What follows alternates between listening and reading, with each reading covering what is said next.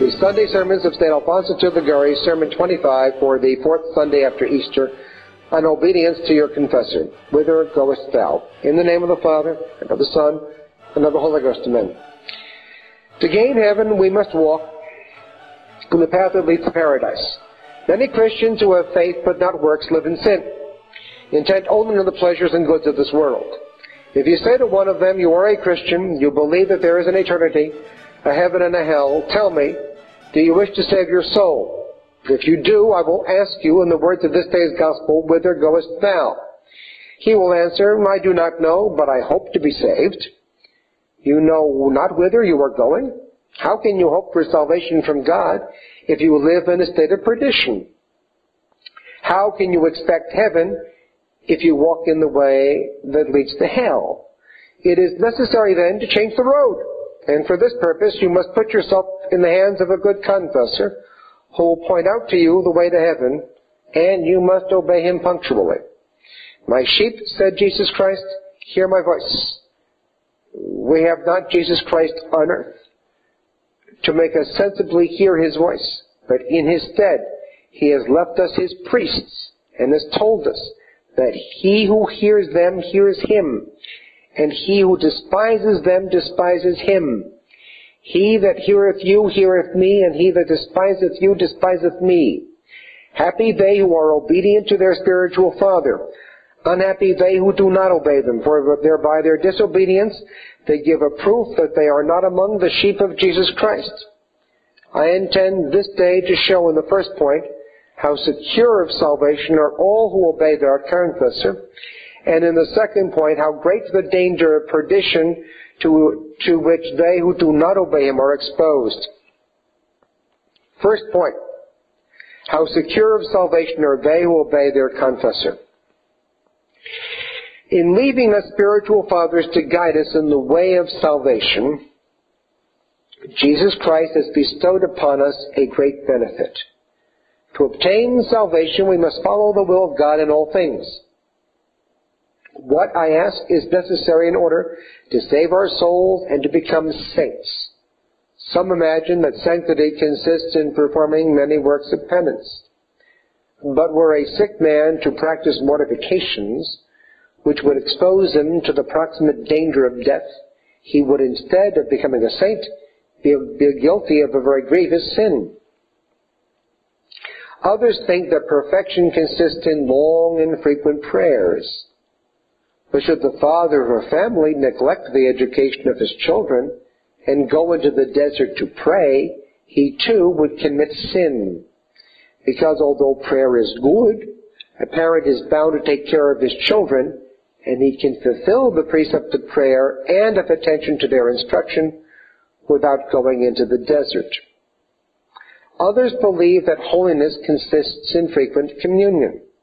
But if, in spite of a just command of her husband, and to the injury of her family, a married woman wished to communicate every morning, she would act improperly, and would have to render an account of her conduct to God.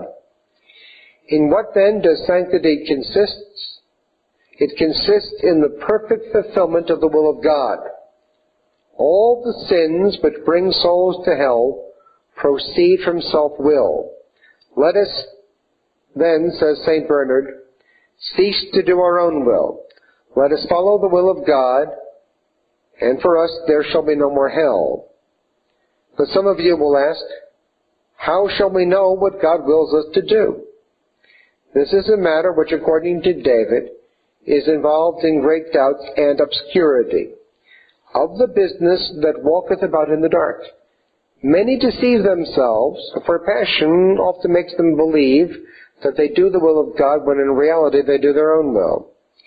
Let us thank without ceasing the goodness of Jesus Christ, who has taught us the secure means of ascertaining the will of God in our regard, by telling us that if we obey our confessor, we obey himself.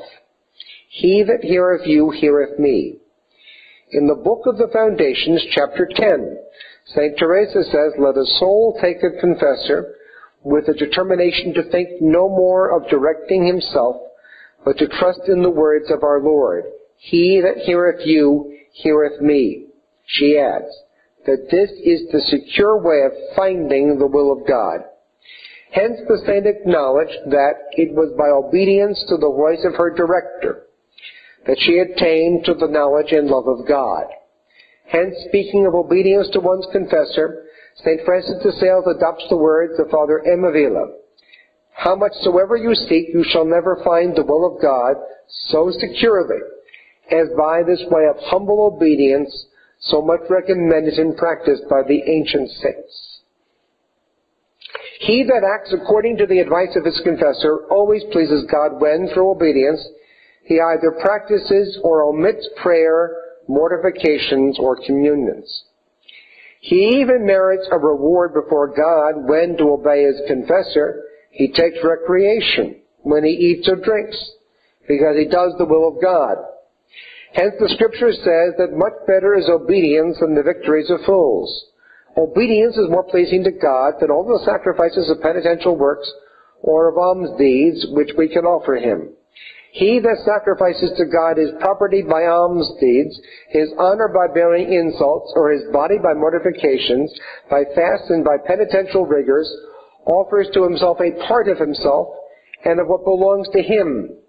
But he that sacrifices to God his will by obedience gives to him all that he has, and can say, Lord, having given you my will, I have nothing more to give you.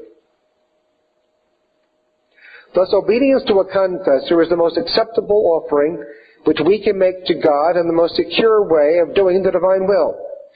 Blessed Henry Susan says that God does not demand an account of what we do through obedience. Obey, says the apostle, your spiritual fathers, and fear not anything which you do through obedience, for they and not you shall have to render an account of your conduct. Obey your prelates and be subject to them, for they watch as being to render an account of your souls, that they may do this with joy and not with grief. Mark the last word. They signify that penitents should obey without reply and without causing pain and sorrow to their confessor.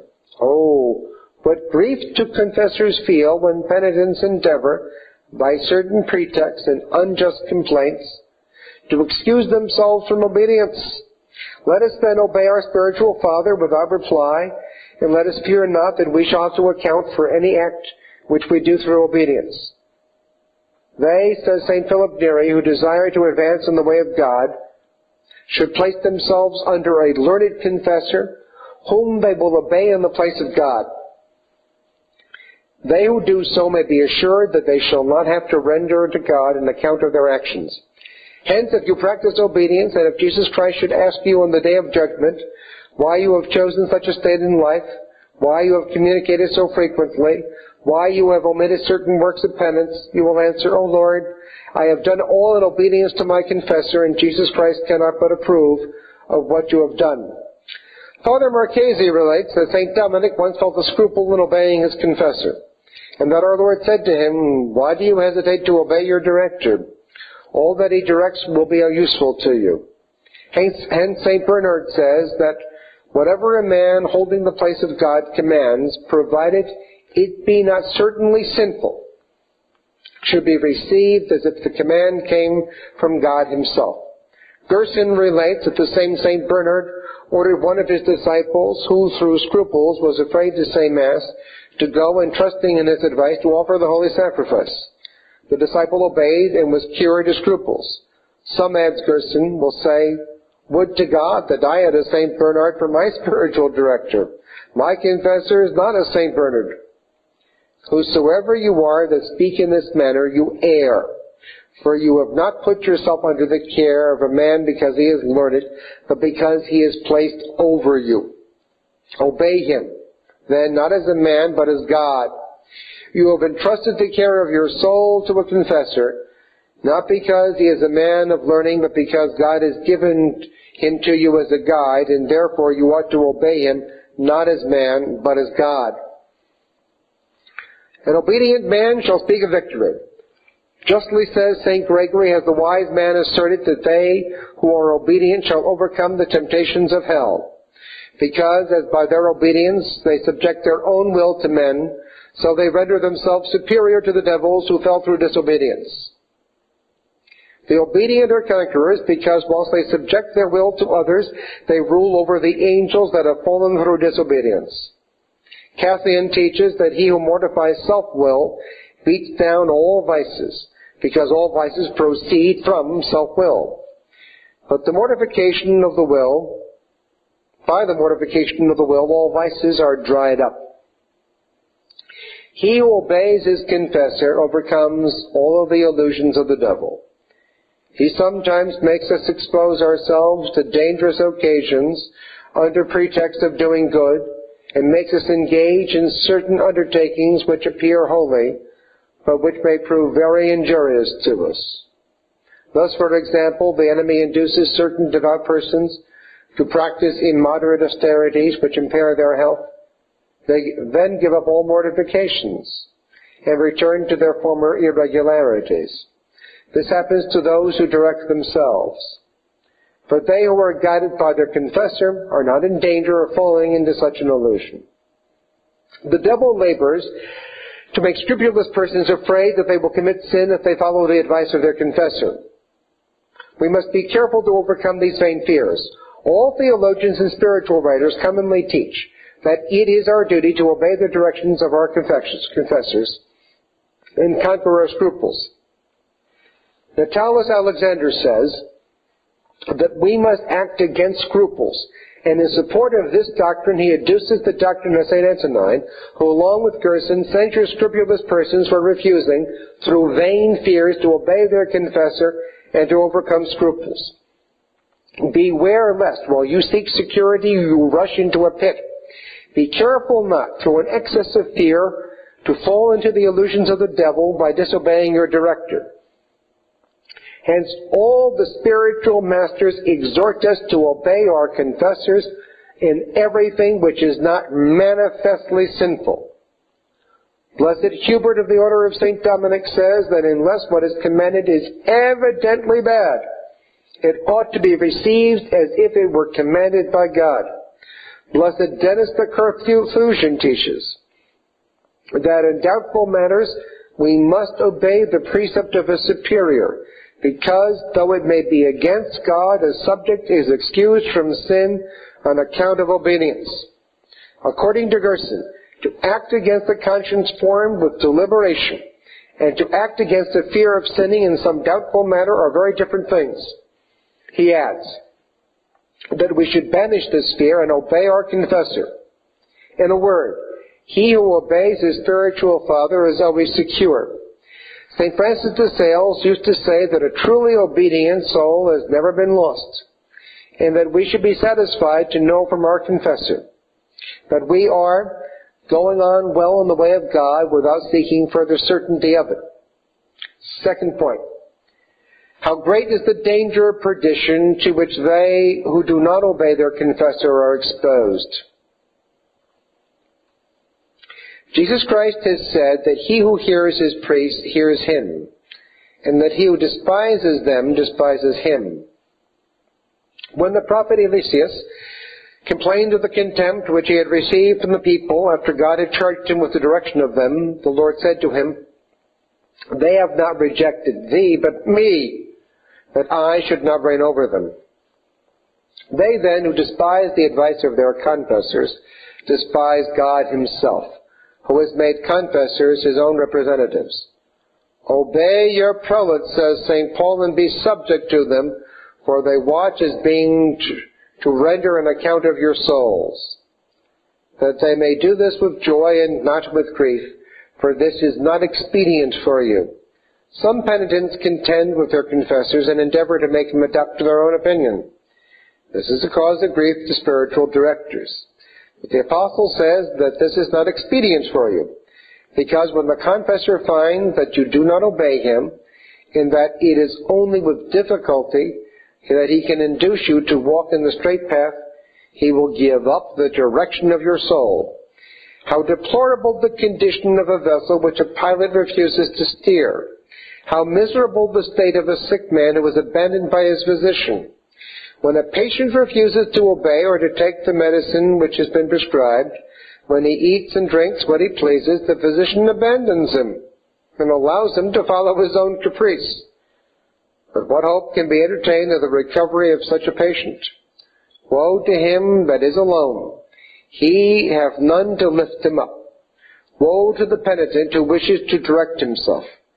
He shall have no one to enlighten or correct him, and will therefore rush into an abyss. To everyone that comes into this world, the Holy Ghost says, thou art going into the midst of snares.